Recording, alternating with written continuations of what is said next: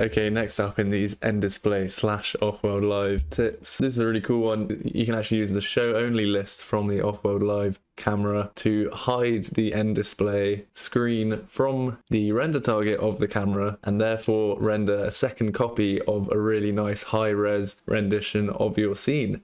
So this is really cool for just getting a second NDI copy out that is replicating exactly what your nDisplay camera is seeing, but is sending it to another computer in real time. Just useful for other awesome nDisplay / NDI multi-computer in-camera VFX workflows. So yeah, check this one out. Super cool. There's another trick we can do with this off-world camera. Let's turn off this enable inner texture replacement here.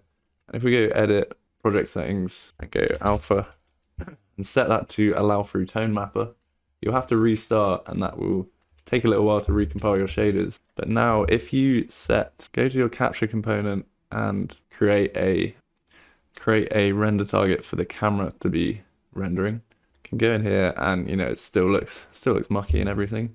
But if we go to our alpha settings and use the show only list and set our hidden actor to be the nDisplay config, and then it's a little bit strange, but turn this off again, and you've now managed to hide the nDisplay config from the camera.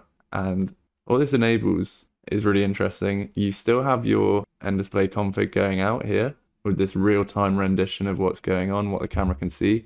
But when you check out this render target, it's super high quality and really nice. So say I select this and pilot it, I can look around and it emits, it doesn't even see the wall. You get a second media output of what the camera's doing, still nicely tracked because it's part of the nDisplay config, but it's sending out another nice, super high quality, lovely depth of field version of the frustum, basically. So this kind of frustum replication is super powerful. Again, this can be sent out if we, instead of a receiver, if we do place actors and drag in a sender, we can again do the add array element, go down and find our RT frustum NDI output.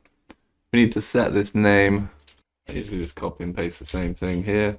Set that as active. Make this active and just a test in OBS, but you can use so much stuff for this. Do a NDI source frustum output. We've got what our camera's seeing replicated into another program.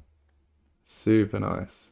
Really, so many interesting uses to be done with this NDI output and texture targets.